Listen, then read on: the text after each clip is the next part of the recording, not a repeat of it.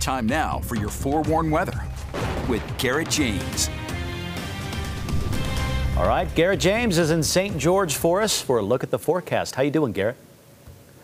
Oh, not too bad, Brian. And Brian, don't mention Monday yet. We just got to Friday. We got to enjoy the weekend, and we're going to be looking at some nice weather to be able to enjoy that as well. Take a look at this radar. It was showing a few little blips of blue around the Moab region, but we're looking dry now, and we're going to stay dry likely through the weekend. Take a look at this. Upper level futurecast shows us why we have high pressure building, and it's going to stay over the area for the weekend.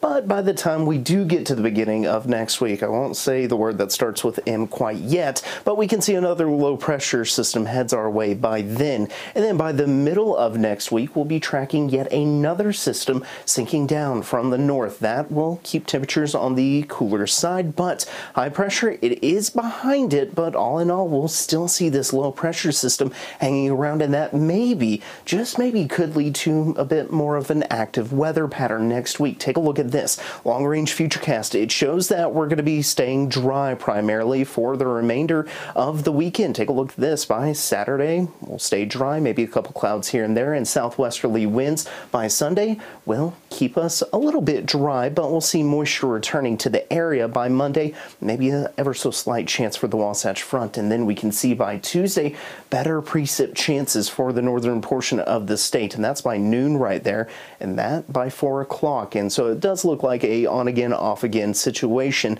on Tuesday. Then Wednesday, there's that next system that sinks in from the north. That's going to provide maybe some better precip chances across the entire Beehive state, but that system kind of stalls to the south and could maybe provide some more precip chances on Thursday, and if it does slow down enough, maybe into Friday and Saturday as well. However, a lot's going to change between now and then, as it is a week away, but we'll be sure to keep you updated in your forewarned forecast. Take a look at temperatures right now.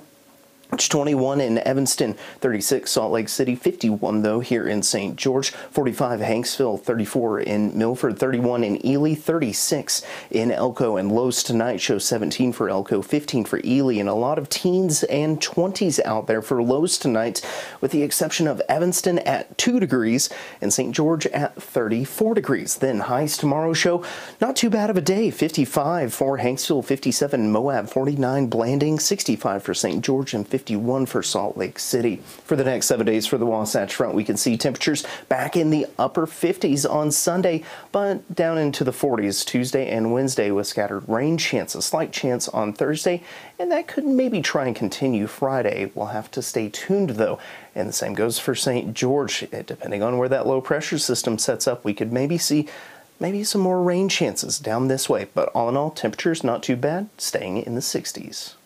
Nice temperatures in St. George, Garrett. Thank you.